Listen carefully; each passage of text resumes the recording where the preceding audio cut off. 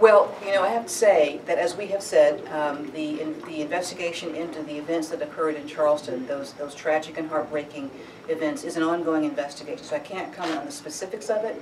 But on that issue, what I would note is that we are looking at all the facts and all the circumstances of that case to see if in fact it becomes a federal case, which are the best statutes to use.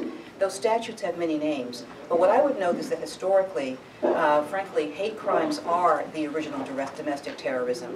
And in fact, hate crimes were designed and they were drafted to cover the acts of domestic terrorism that were perpetrated by hate groups such as the Klan, going back to the late 1800s with the Klan Acts. So I certainly think that I would have to disagree that we've never called those types of actions terrorism per se.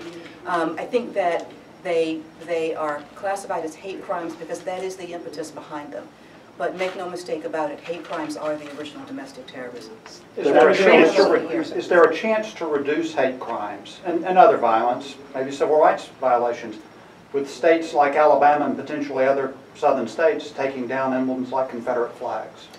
You know, I think that with respect to what states do with these Confederate flags, I think the President has made, I think, an excellent suggestion that if people want to commemorate that part of their history, museums are wonderful places to do that, and those discussions are going to continue and hopefully will bear fruit.